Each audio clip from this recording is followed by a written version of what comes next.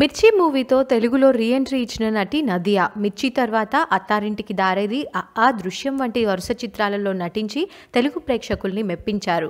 హీరోయిన్గా తమిళ్, తెలుగులో పలు సినిమాలలో నటించిన నదియా పెళ్లి తర్వాత యుఎస్లో సెటిల్ అయ్యారు. కొన్నేళ్లు లండన్లో ఉన్నారు. తన సెకండ్ ఇన్నింగ్స్ స్టార్ట్ అవ్వడం, వరుస ఆఫర్స్ రావడంతో ఇండియాకి షిఫ్ట్ అయ్యారు.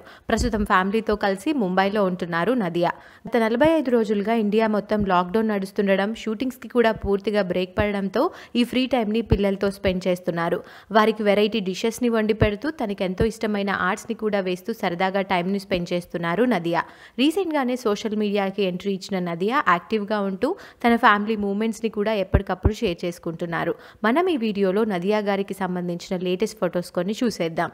మీకు గనక ఈ వీడియో నచ్చినట్టయితే లైక్ చేసి మరిన్ని టాలీవుడ్ లేటెస్ట్ అప్డేట్స్ కోసం గప్ చుప్ మస్తీ ఛానల్ని సబ్స్క్రైబ్ చేసుకొని పక్కనే ఉన్న బెల్ ఐకాన్ని యాక్టివేట్ చేసుకోండి.